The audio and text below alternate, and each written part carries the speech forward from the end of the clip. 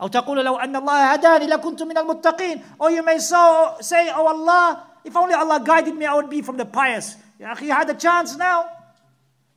Why wait until the akhir and say, if only Allah guided me?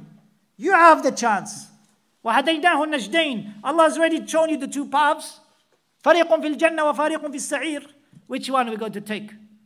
Be sincere, be righteous in your family, with your wife, and the wife with her husband and your children. You have the greatest goal to worship Allah. The greatest goal is not to eat and sleep. The greatest goal is not just drink and breathe. The greatest goal is to worship Allah. وَمَا خَلَقْتُ الْجِنَّ وَالْإِنسَ إِلَّا لِيَعْبُدُونَ. So help each other with that. Help each other to get to Jannah. Help your children to get to Jannah. Don't neglect your children. Help your family members to get to Jannah. And then inshallah, in the akhirah, then you can rest. It was said to Shaykh bin Baz rahimahullah, Ya Shaykh, rest. You're striving and putting your hardship upon yourself. Ya Shaykh, rest from the hardship. And he said the rest is in the akhirah. Resting is in the akhirah.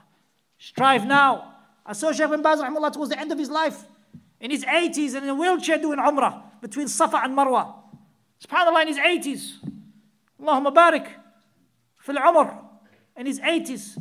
Shaykh Ubaid Hafidhullah likewise said, Ya Shaykh, I have rested, Shaykh. You're doing 14 classes a week.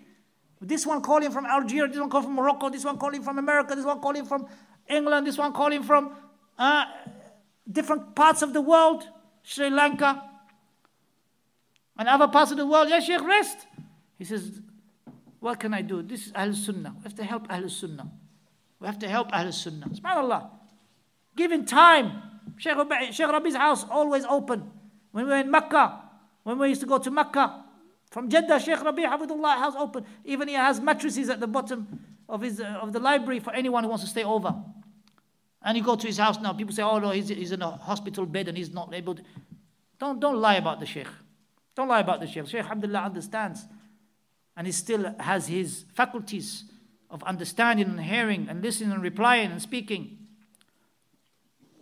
Alhamdulillah, open. Just saw him the other day. And each group, one from France, one from this. Have you ever seen anyone who would open his house like that? At 10 o'clock, at 11 o'clock at night, helping the people, aiding them. SubhanAllah. SubhanAllah, this is khair upon khair. Ya Abdullah, the ulama, yes, they are passing away. So meet them before they pass away and learn from them and benefit from them. And ask Allah for protection.